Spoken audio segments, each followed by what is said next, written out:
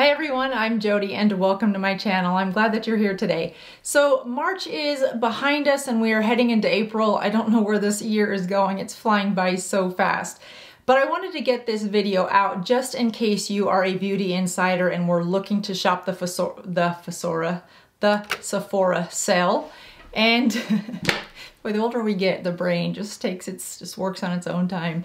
Anyway, there are some good products here. Now, if you are new to my channel, I will tell you that in order to make my top 5 list for the month, it has to be a product that I have purchased in bulk, purchased myself, and purchased in bulk so that I don't ever want to be without it. Second criteria is it has to be a good value for the price.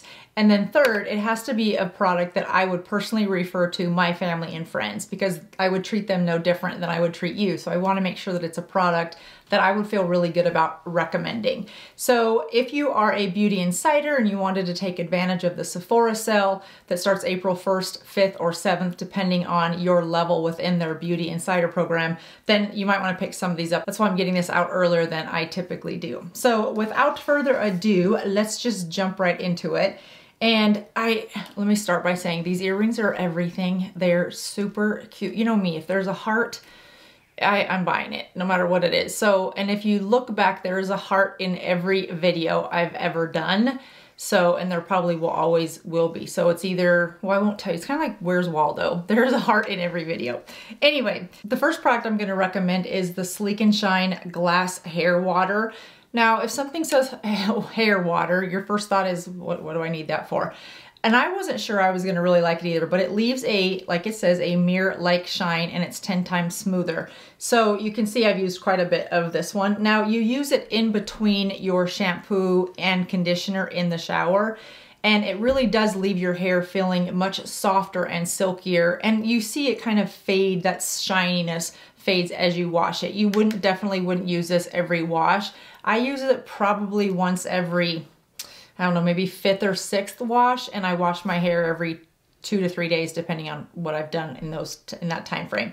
Now, what I will say about this is it does give you marks on the side of it so that you know how much to use, and it's really a small amount. Now, in my brilliant mind, I thought, well, I have long hair, so I should probably use more than recommended. Bad idea, because my hair, I needed to wash it the next day. It felt so dirty and gritty, and the only thing I changed was using too much of this. So if you decide to get this, I highly recommend that you use the recommended amount and don't try to outsmart the product because they developed it, so they know how much you should use. But I really have enjoyed this, and my hair just feels very shiny because of it. All right, number 2. Guys, I talked about this in my video on sunscreen. Just, I'm sorry, I'm not gonna start this video over to take out that edit. It just takes too much time.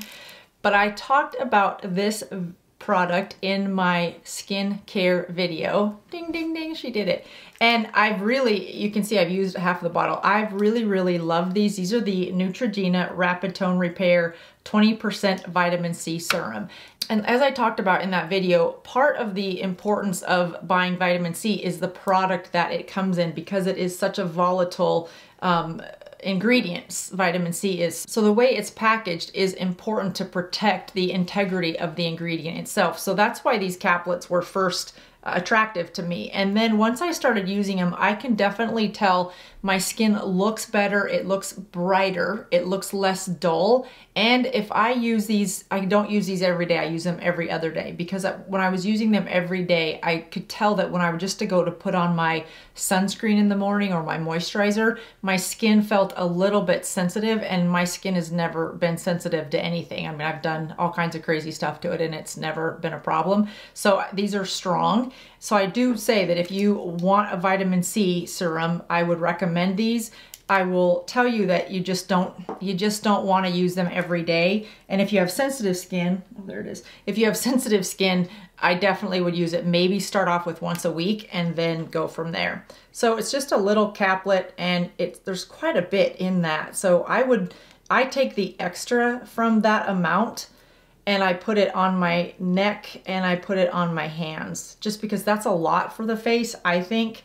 So, and if they're not cheap, so I don't want to waste them, but they're not, it's not super expensive. I think that bottle was maybe $19. Don't quote me, I'll link it all down below for you, but I would really highly recommend. I am getting low enough that I definitely want to go grab another one of those. Okay, next we're gonna go to, I did, and the reason I'm gonna highlight this is because if you want a nice palette, this is the Retro palette by Natasha Denona. If you haven't picked up this palette and you like pinks and neutral tones and you want to get pushed out of your comfort zone a little bit, I would recommend this one, because it does have those nice pretty pinks, but it has enough of a burgundy and some darker colors that it's really gonna push you one step past your comfort neutral nude look, which is what I've loved about it. I have it on today. It's the palette that I used to do this look, and I've just really enjoyed it. So if you are tempted to buy a palette, a good palette, that as a more mature woman you will, you know, there are so many looks that you could do with this palette that I think it's a good investment if you like eyeshadow, but you don't like wearing the same thing over and over, but you want a good quality blend with super good pigmentation, then I would say this might be a good time to pick it up during that sale.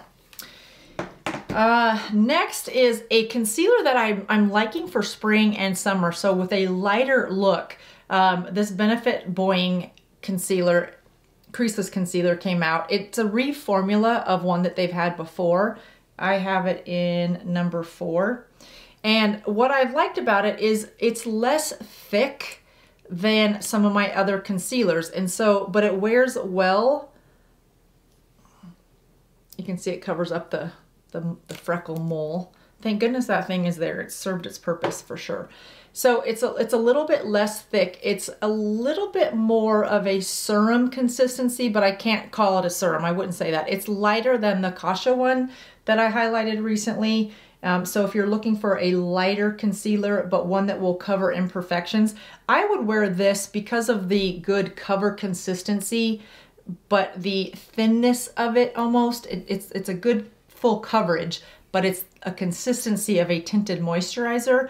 I would wear this if you don't love foundation and you just want to cover up a few imperfections around your face, but that blends it really well into your skin, your normal skin without anything on it, then I think that would be a really nice concealer for you to pick up. Again, that's called the Boi-ing by Benefit. And the application on it, let's see what it is. It's a doe foot applicator. I mean, it's cute, it's small, it's about the size of a lipstick, so, you know, we could throw it into a purse or something, it'd be easy to travel with. But again, it's the new formula, so make sure that you grab the new one. All right, next, I talked about this on my video recently with a spring full face look, and I've really enjoyed this. This is the One Step Corrector by Stila, and this is the medium, and it has sort of some yellow tones in it, some green, and a little bit of like that orangey to just get rid of your bluish, purplish tones that are under your skin if you have that under your eyes, for example, like I do. But what I love about it, let's go to a different hand, is that it's like a color corrector and a serum in one, which is what I love about it. For that under eye area, not only does it correct the tones, and for spring and summer, this would be nice because you get rid of those purple blue tones under your eyes and then just a little bit of concealer where you want. So you've got your color corrector slash serum in one product and then a little bit of concealer in another, and you've got a good cover up look without a heavy makeup look.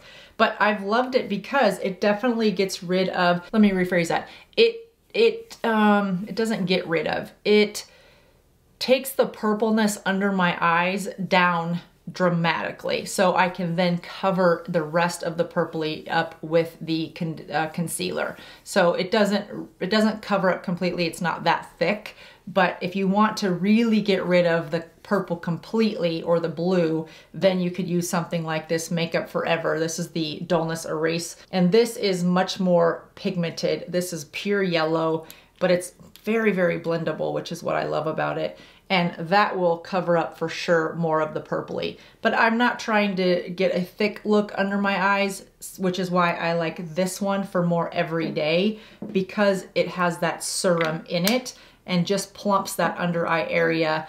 And then while I'm letting that sort of do its thing, I'll go do more makeup and then come back and put some concealer, you know, in that space. So depending on which you want, if you want more of a serum with your color corrector, I'd go here. If you want just true color corrector and you're fine with more of a full coverage, then this might be a better option. And so it just doesn't work if we just put a concealer over that purpley or blue color because we want to minimize the product under our eye. We have to do a color corrector, but a nice light one that comes in a serum is a good choice. All right, now we're gonna step up a little bit. How many products is that? That's way too many. 1, 2, 3, 4, 5, 6. Yes, so there have been 6 products because the color correctors kind of counted as 2. Okay, so those are the fun 5 products, kind of 6 with the bonus of the 2 different color correctors, but you know, there's options, you gotta have options. So the product that was a fail, and I am a MAC lipstick fan. I have always enjoyed MAC lipsticks, and I had showed you guys the variety of colors that were in the Lunar New Year collection from MAC. Some really, really pretty colors, and I wanted to try them because they were gorgeous. And this is the Enveloped in Love, and it is really, really pretty, stunning packaging. It has the tiger on it. It has the really pretty different colors to signify the Lunar New Year. It is a matte lipstick, so I knew that going into it, but it is so drying. It wears patchy and it dries like a liquid lipstick. So let me take off this. By the way, these Victoria Emerson bracelets, I get comments on these or questions on these. I will link these, you guys, in the case in the description box below. I'm just gonna take it off. That's how easy it is to come off. It just clasps right here, which is why I love these. But it comes in a variety of colors. I'll put it down below. It's such a pretty color, but it is so drying. So I just wish that we could come up and look, we know that matte lipsticks are drying. I didn't buy this with some grand illusion that it was gonna be, you know, illuminating and moisturizing, but I didn't expect it to be as drying as a liquid lipstick. Now it does say that it is from their powder lip collection, which I don't know why there would be such a thing, but there is. So again, I'm a fan of MAC lipsticks, but this Lunar collection, at least that formula, is no go for my more mature skin. So save your money on that one. There are some other really good lipsticks. That Natasha Denona has a really nice kit that I've highlighted in my Sephora sale that's called I Need a Rose, and there are 3 different colors in that one. And with the kit is a lip liner, lip gloss, and lipstick. You need to purchase all 3 separately, but I would definitely think about those if you're looking for just some new lip colors. So again, that's highlighted in my Sephora sale, which I'll link at the end of this video. So that does it for March. Hopefully there is some good ideas in there for you guys to get you excited about spring makeup. If not, there's plenty of tutorials that I've already done if you want to take a look at some new looks maybe for your spring makeup look, but it's all about light and bright, some shimmer, some glitter, some overdone lips to a point, and have fun with it. So I hope that helps. Have so much fun with your spring makeup. Have a good rest of your day, and I will see you next time. Bye-bye.